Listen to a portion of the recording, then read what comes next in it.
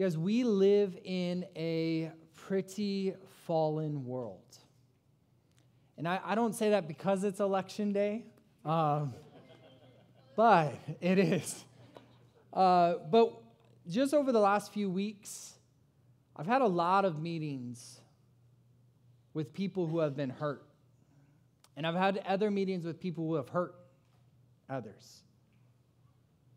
And we just live in this fallen world. In fact, a lot of what I do as a pastor is get together with people who need advice or counsel on how to get through difficult situations and circumstances. And it's not always easy. It's not always pretty. And there's a lot of just hurt, a lot of pain, a lot of struggle. And so through that, one thing that comes up often in these meetings and in my response is our need to forgive and to go to people for forgiveness. And so I want to talk about that tonight. But it can be hard to understand when to ask for forgiveness. It can be difficult to know what that really means. If I go to someone and ask for forgiveness, what am I actually saying, and what does it require of me, and what am I letting them off the hook for? We live in a society that is very quick, just very passionate about justice. We want justice. So then if we forgive people, are we letting go of justice? What does that look like? And we're in a society where we're quick to confront. We want to call people out. So where does forgiveness play in that? And ultimately, I want this community to be a community that's quick to forgive and quick to ask for forgiveness. But there's just a lot of confusion on what that really looks like, what it looks like. And I want to hopefully clear that up tonight. For me, when it comes to forgiveness, there's one real situation in my life that just comes up quickly. Like it's the forefront of my mind. In fact, if you think for a second on times that you've needed to forgive or ask for forgiveness, is there something that comes up quickly? For me, it's my relationship with my mom. Now, I want to start this by saying I called my mom earlier today, and it hit me just as I was worshiping. There was a time in my life when I couldn't do that because she wouldn't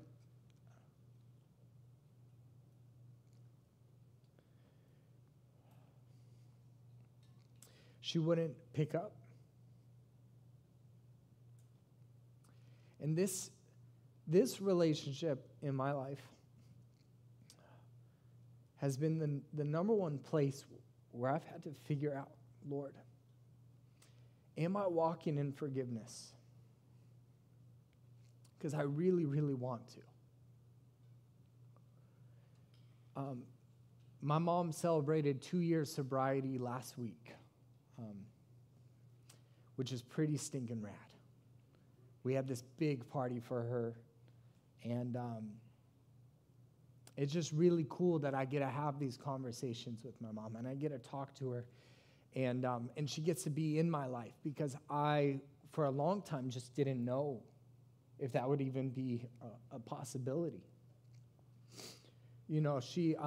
I grew up and she just was always drinking. I didn't know any different. So for a long time, I didn't know that I needed to forgive her because I didn't know necessarily that there was anything.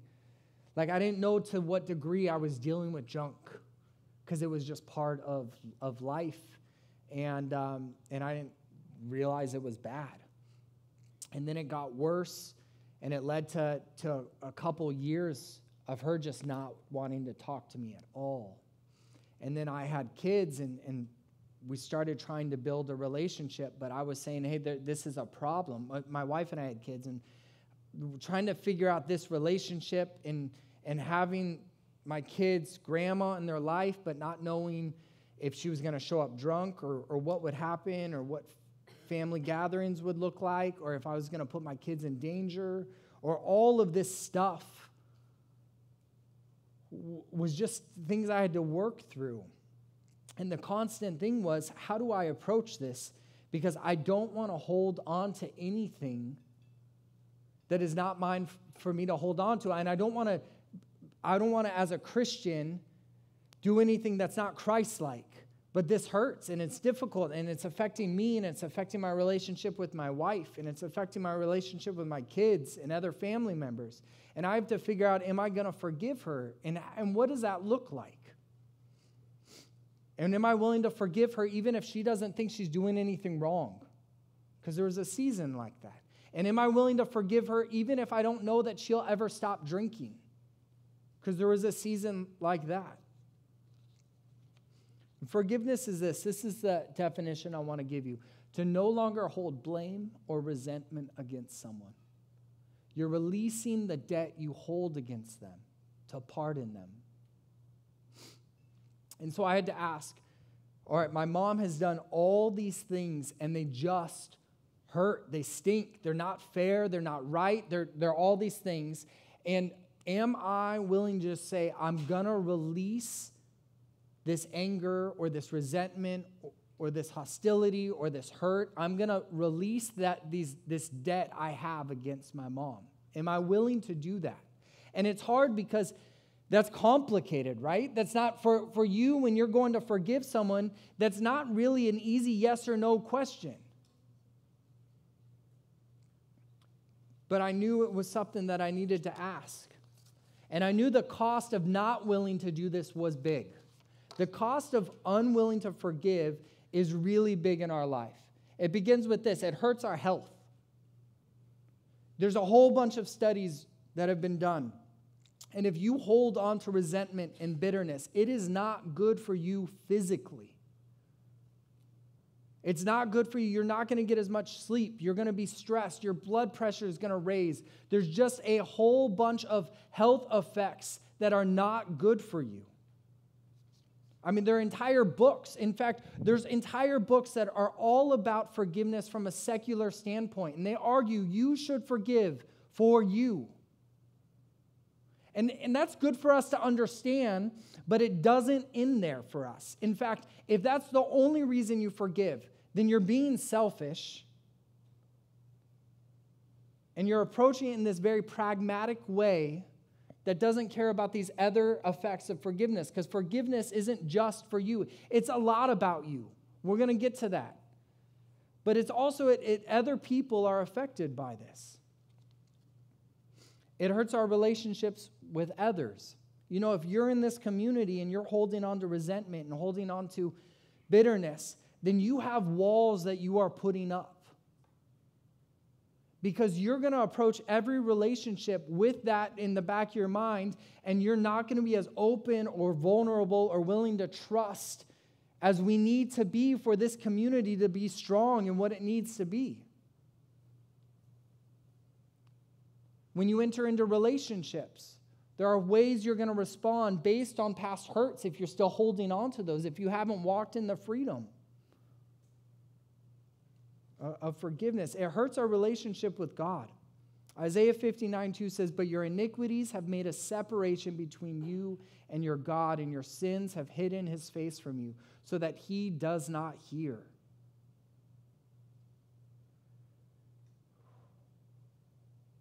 We can have this bitterness and this anger, and we can hold on to it to a degree where it keeps God from hearing our prayers. That's crazy.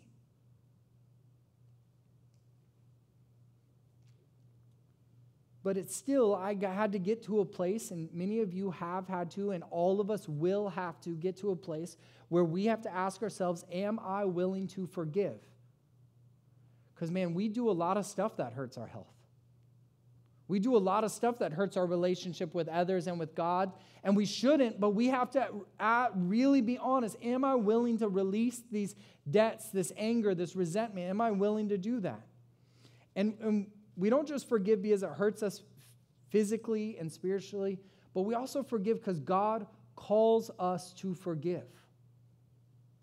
Mark 11 says this, "Whenever you stand praying, if you're praying before the Lord, forgive. And if you have anything against anyone, so that your Father who is in heaven," and it says, "Forgive if you have anything against anyone, so that your Father who is in heaven will also forgive you in your transgressions. But If you do not forgive, neither will your Father who is in heaven forgive your transgressions. That's one of the scariest verses in the Bible to me. I don't really like that verse.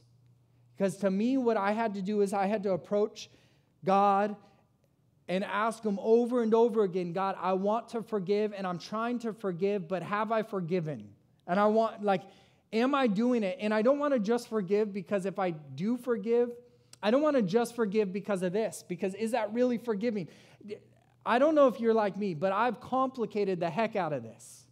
And the whole situation, because we're hurt and it's complicated and it's difficult. We're emotional. And that can seem really harsh. Like, God, how can you command me to forgive someone?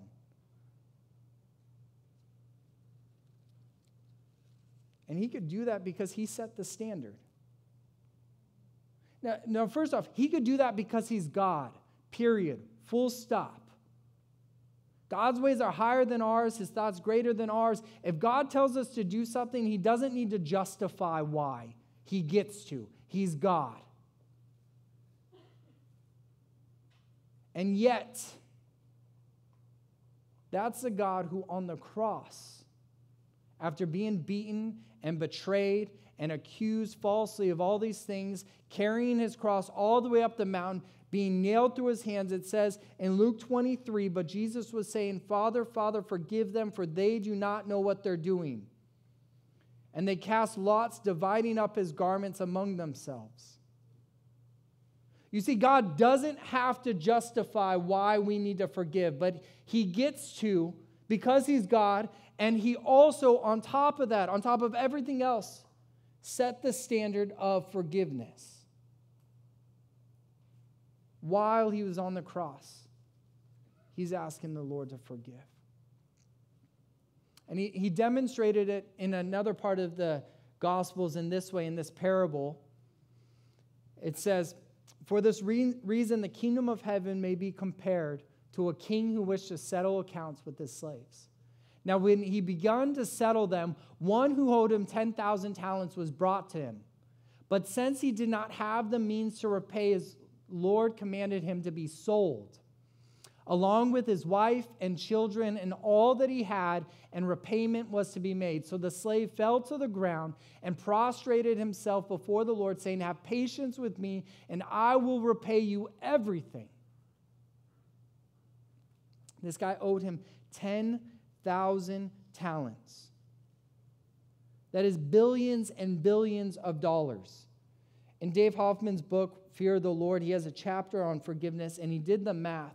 And he said if someone was to make $150K a year, it would take them something like 200,000 lifetimes to pay off this debt. It's not ever going to happen. And the Lord of that slave felt compassion and released him and forgave him the debt. But the slave went out and found one of his other fellow slaves who owed him 100 denarii. A denarii is a day's worth of wages. That's a good chunk of change. That's 3 months' worth of wages. That's thousands of dollars. And he seized him and began to choke him, saying, pay back what you owe. So his fellow slave fell to the ground and began to plead with him, saying, have patience with me and I will repay you everything. But he was unwilling and went and threw him in prison until he should pay back what was owed. So when his fellow slaves saw what had happened, they were deeply grieved and came and reported to the Lord all that had happened. And then summoning him, his Lord said to him, you wicked slave, I forgave you all that debt because you pleaded with me. Should you not also have had mercy on your fellow slave in the same way that I had mercy on you? And his Lord, moved with anger, handed him over to the torturers until he should repay all that was owed him. He can't. The debt's too big. Jesus says, my heavenly Father will also do the same to you if each of you does not forgive his brother from your heart.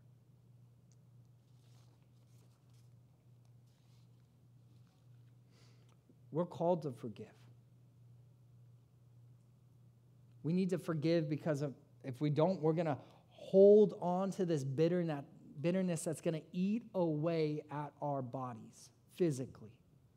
They will eat away at our souls and put a wall up between us and God. They will deteriorate every other relationship we're in, and you guys know that. Because you know someone who's that bitter old person, that bitter angry person. And you see how it affects every encounter they have. But above all of that, we're called to forgive because we are that debtor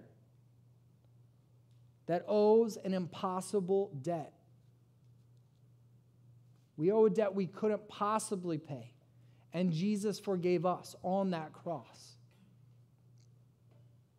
And this is, I was praying earlier as I was worshiping, and I was praying in some ways a really, not a fun prayer. I was asking the Lord, God, help me see my sin. Help me understand my sin. I want to give me a picture of what you've forgiven me of. And that's not a fun prayer. That's not a prayer that I'm looking forward to pray. But I know this, the greater I understand my sin, the better picture I have of what I've been saved for, the greater I'm going to, the quicker, the more often, with the greater desire, I'm going to run to my Lord, gratefully rejoicing from what He has saved me from.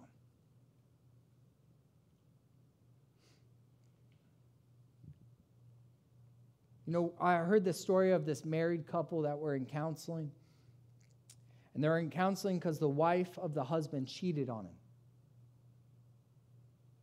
And the husband was actually, he was willing to work it out. He's willing to work through this. So they're going through counseling, and the pastor's a little bit surprised by how the husband, how quick and willing he is to do these, to forgive. And it comes out that he cheated on his wife in the past, and she didn't know. And she starts to get all like, how dare you? And then she paused for a second. Because she has nothing to stand on. Now, they're both terrible.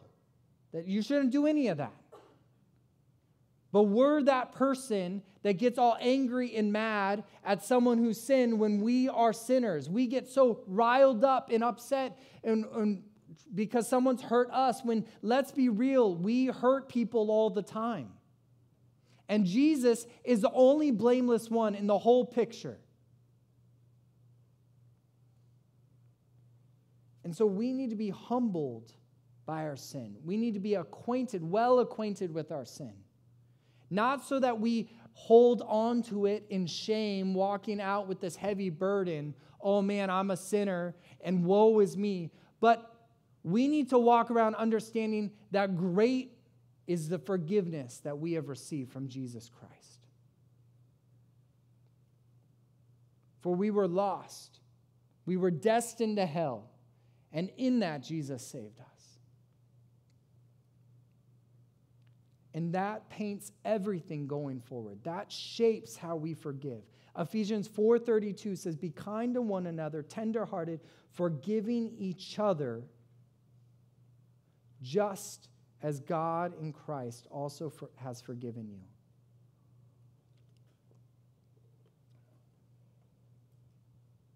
So there's three sides to forgiveness. And the first one is simply this. We need to receive forgiveness.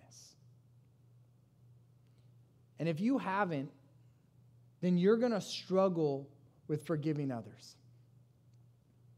And I'm going to be honest, you're going to struggle with a lot. We need to receive forgiveness. And there's different ways that we kind of get by this, or we skirt away from this. Because some of us, we don't want to receive forgiveness because we're like, I'm not that bad. That's how I grew up. That's where I was before I really met the Lord. I thought, man, I'm not that bad. I haven't killed anyone, right? I haven't stolen anything crazy, just small things here and there, right? I deserve to be in heaven. That's how I was for a long time. I just thought I wasn't that bad. God's standard is perfect, is holy, is righteousness, is blameless. And we all fall short.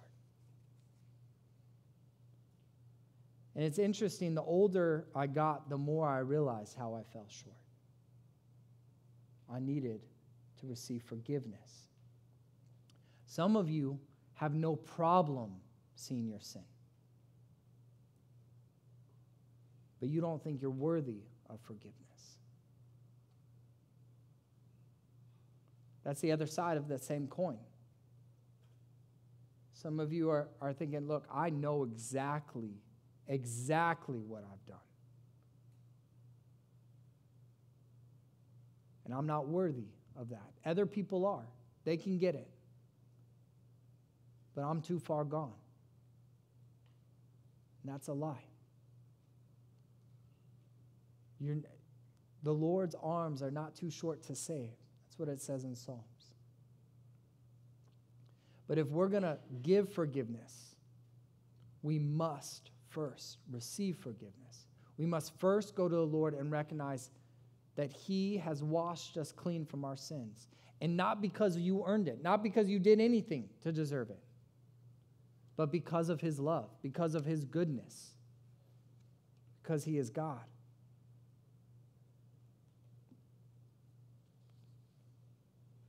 When we recognize that we have been forgiven, then and only then can we truly give forgiveness.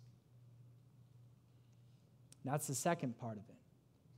Where we go to someone and we forgive them, we say, I'm going to release you of this anger, this resentment that I'm holding against you. I like referring to it like a financial thing, a debt. We're saying, all right, and it gets a little tricky here. I didn't realize this until I was really preparing. But the way I've pictured it is if my mom, because of all she did, if she had now accrued this resentment bank of however many dollars, $2,000, $3,000, I'm saying, I'm releasing you of that debt. I'm no longer going to come to you trying to make amends, trying to get that back. Right? When I'm going to my mom and I'm saying, I'm releasing you of the hurt and the resentment. And I'm no longer going to hold these things against you. I'm not going to come to you and say, because you hurt me back then and you did this, and because you said these words, and because you responded this way, and because you ignored me this way, or whatever it was, I'm saying, I'm releasing that debt. I'm no longer looking to collect. And you forgive someone. And look, every one of us has been hurt, so every one of us has an opportunity to forgive. And this is completely 100% in our control. I've heard people say, I just can't forgive them. No, you can. You're unwilling. Some people say, I can't forgive them because of something they're doing still. No. It has nothing to do with them in this part. Like, it's up to you. And we, because we've been forgiven, can go to someone, even if they've done something that is really, really, really hurtful. But forgiveness is something that we must say, I am willing to release some of that. And let it go. And it's regardless of what they say or do. If they say, I don't care, I don't think I did anything wrong. That doesn't factor into you being willing to let go of these things. We are called to forgive. Now here's the hard part. Like, what if they're not there? If possible, it's really helpful to go to someone and say, you've hurt me, but I want to forgive you. There's power there. There's power in that conversation. I've had people do that to me, and I had no clue I hurt them. Now, it's been helpful. But some of you, that's not possible. Because some of you need to forgive people who have hurt you, and they're no longer in your life. They've passed away. or they're just gone. And you still need to forgive them. In this age group, most of our hurt comes from our parents. And some of you, your parents aren't with you anymore. But if you're still holding on to resentment and anger, you're called to forgive. Here's the other side of this. What about justice? What if they did something terrible? What if they did something really bad?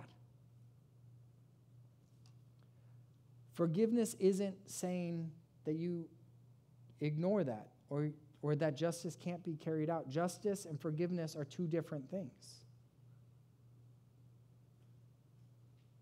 And so Jesus answered both on the cross. He paid a debt on the cross that we owed. He carried out justice. And then he used that to forgive us. And we can often think, well, if I forgive them, then I'm letting go of any hope for justice. And no, what you're doing is saying, I'm not going to hold resentment, anger, or bitterness. I'm not going to hold on to that against this person. But if someone has abused you, you might owe it to everybody else to go seek justice. And that's not wrong. You can let the courts do their things, but you're saying, I'm not going to hold on to anger, resentment, bitterness, even if the result isn't what I want it to be. I'm not going to be holding on to those things. You know, if someone has stolen from you, this is where the debts analogy can get messed up. If someone has stolen from me, and let's say they steal 20 grand from me, I have a family to raise. I need that money. And if I just let him off the hook, there's other implications. Does he go do other things and steal more money? What does that say about other people in society? You see how justice sometimes means you say, I'm going to let go of this anger. I'm not going to hold this bitterness against you. But you can work towards paying me back. And that's okay. Those things can be separate. Here's the catch. Sometimes we can't, as a person who's been offended, sometimes we struggle to get that back and let go of the anger. And you got to work some of those situations you can work out with God on your own. You know, we're called to receive forgiveness. We're called to give forgiveness. Part of that, and we're also called to be reconciled. Now, be reconciled is, in some ways, is us asking for others to forgive us. But here's the catch. When we go to someone because we've wronged them and we ask for forgiveness, what we're saying is, I really pray that you will let go of resentment, anger, and bitterness. But as believers, we also say, but if there is some way that I can make restitution, I want to do that. If I've stolen from someone and I want to go before them, I want to be reconciled with them. I want to say, I want to do everything I can to make this up to you. And I'm not doing that to earn their forgiveness because they're separate. I'm doing that because of the repentance in my heart, and I really want to make things right. So I'm going to work towards that. And through that reconciliation, I hope my repentance will be reflected, and it will help those people properly forgive me.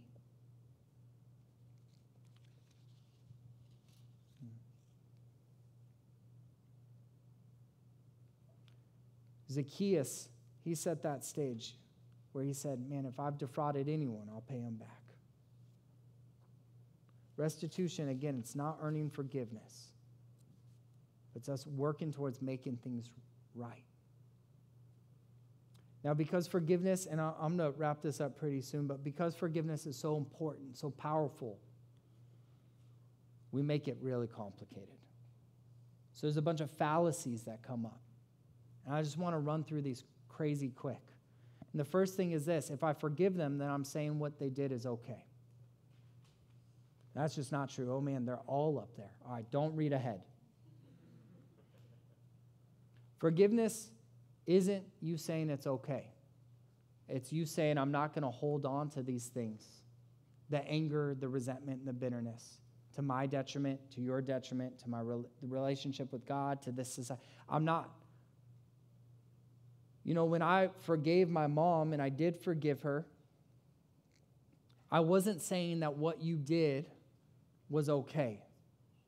What I was saying is, I don't want to hold on to it. I don't want to become God and figure out all it. I just want to let these things go and trust God to work out justice and walk in forgiveness. I want to walk in freedom.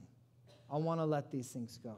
Fallacy 2 is I forgave them for that, so I'm done with it. And forgiveness is not this one and done thing. This is hard. This part I didn't know really until I started walking this through with my mom, because I would forgive her, and then the next day she would do something that would hurt me again. Or I would forgive her, and then the next day I would be reminded of something she had done in the past, and it hurt me again. And so forgiveness is often something, a process that you walk through. And you might have to forgive someone every day for a year, for 2 years. Peter went to Jesus and said, how many times do we have to forgive someone? And Jesus basically said, you don't stop. You just keep forgiving. Fallacy 3, time heals all wounds. You know, I've had cuts and sores that I just ignored, and they didn't get better. They got infected. And that's what happens often with bitterness, resentment, and anger. When we let time pass, it festers. You got to take care of it. We're not promised more time. Fallacy 4, if I forgive them, then I must trust them again. Just like forgiveness and justice are two different things, forgiveness and trust are two different things. We're called to forgive someone, but that doesn't mean you immediately trust them with whatever. If someone, you gave them $100 and they never paid you back, doesn't mean that you need to forgive them, but it doesn't mean that you have to go lend them more money. I will tell you this, if you do, it'll be powerful. But there's circumstances where it's not healthy, where it's not good for your family or for your life. So you need to let them slowly work that up, that trust again. Fallacy 5, I'll forgive them if they change.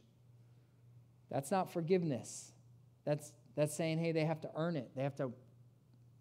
That's you saying you have a debt and you have to make up for that debt, pay that debt. It's not forgiveness. Give that debt to Jesus. Fallacy 6, forgiving will take away the power I have over the situation. Honestly, that last one I see all the time. And you never phrase it that way, but you think that. If I forgive them, right now there's hurt that they owe me. And there's hurt that I get to hold on to and I get to cling to. And there's things that if I forgive them, then I can't use these things as either a crutch or as a reason to justify what I'm doing or as a reason to justify my hurt against them. And so you're saying, if I forgive them, I'm going to lose that. And you will lose the power to do those things, but those things will only destroy you. You're handing it over. You're saying, I'm no longer going to hold on to these things that are poison. David Hoffman said, forgiveness is simple, but it's not easy. Can I have the band come up? And this is really true. Because the definition of simple is not that crazy. But the action of forgiving can be. But this is why stories of forgiveness are so powerful. Because they demonstrate something that apart from Jesus just doesn't make a lot of sense. Corrie ten Boom, I've talked about her before here. She was in a concentration camp because she was hiding Jews from the Nazis. In that concentration camp, she was basically starved to bones and treated inhumanely. And her sister, who was with her, died because of the conditions. And 2 years after she got out, she was speaking of her time there and how she leaned on and trusted into the Lord. And she looked out in the audience and she recognized a man. He was wearing a different uniform, a different clothes, but it was very clear who the guy was. It was one of the prison guards in the concentration camp, a cruel man. And she says that she was just stressing out and stressing and anxious the whole time. And then afterwards, that same man with the eyes that she could recognize from anywhere came up to her and she said, "Hey, you talked about this concentration camp. I was a guard there. And when it got overtaken, I gave my life to the Lord." He said, "I know Jesus forgives me, but will you?" And she said that in that moment, no part of her wanted to forgive him, because she thought, "No, do you know what you did to my sister who's not here with me anymore? Do you know what I endured? You chose, you didn't have to do those things." And she was reminded that she had been forgiven. This is my last point. When we forgive others, we don't have to have it all together and figured out and be happy about it. In fact, I believe that you could start offering forgiveness and still have some anger, resentment, and bitterness. But that you could start that process trusting the Lord and doing it out of obedience, recognizing that He has forgiven you, and so you are called to forgive. And I believe our God is faithful, that in that process, He will help you get to a place where even that anger that you have in the beginning is taken away. Corrie ten Boom said she reached out her hand because she had to, because Jesus called her to. But in obedience, by the time she reached out, something changed in her heart, and she eventually embraced the man, and they wept. Forgiveness is one of those things that it's simple, but it's not easy. It's difficult, but it's good. And we're called to do it because Jesus forgave us.